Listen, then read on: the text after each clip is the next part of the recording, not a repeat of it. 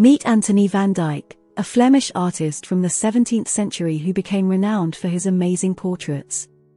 Now, let's take a peek into his life and see how his experiences influenced his notable works during this period. Born in 1599 in Antwerp, Belgium, Anthony van Dyck began his artistic journey at a young age. He trained under the guidance of renowned painter Peter Paul Rubens, who played a significant role in shaping his artistic style. As a result, Van Dyck developed a knack for capturing the essence and character of his subjects in his portraits. One of his captivating works from this period is the portrait of Hendrik van den Bergh. Painted between 1627 and 1632, this portrait showcases Van Dyck's ability to portray the wealth and sophistication of his subjects with meticulous attention to detail. Another masterpiece worth mentioning is The Lady with a Fan, painted in 1628. In this piece, Van Dyck captures the elegance and grace of a noble woman, using delicate brushstrokes and vibrant colors. Moving on, we have the musician Enrique Liberti, created between 1627 and 1632.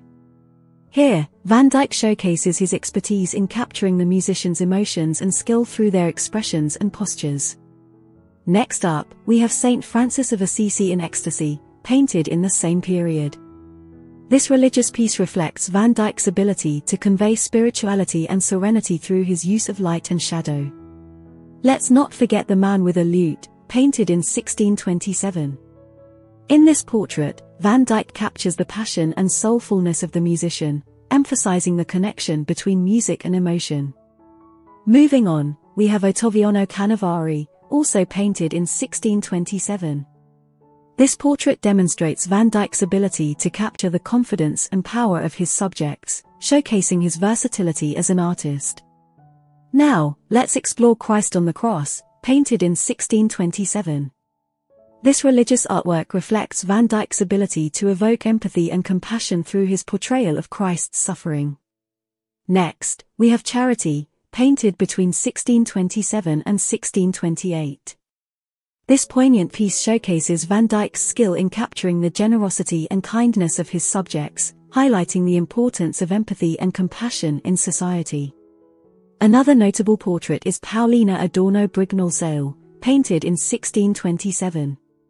Here, Van Dyck captures the grace and beauty of the subject, showcasing his ability to create a sense of intimacy through portraiture. Lastly, we have Isabella Clara Eugenia, created in 1627.